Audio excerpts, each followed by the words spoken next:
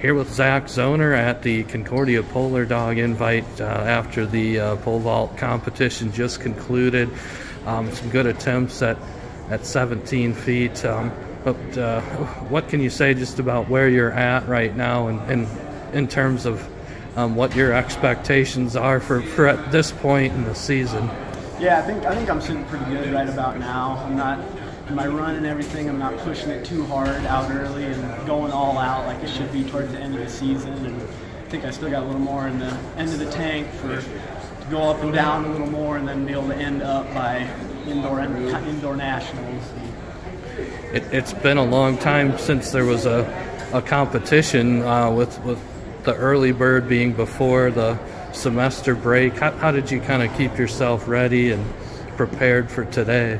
A lot of that's just at practice. Good teammates, got Mason, Evan, and Jax on the guys' side, and Mike, and we all just keep things pretty light and pretty serious, like to joke around with each other. And it just helps time go really fast. It doesn't feel like it's been a month and a half since our last meeting.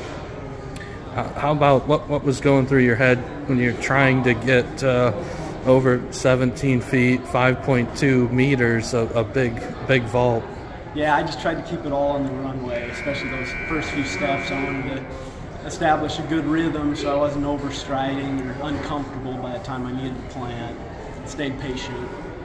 What's kind of your approach through this? I have a few more meets before GPAC, and that's kind of when you want to be at your best, but how do you, I'm sure you still want to do well at all these meets though? Yeah, probably just not force anything, just take every vault as it comes and don't get too up or too down as I no height or go really off. Just I think that's the best way to be peaking when it counts.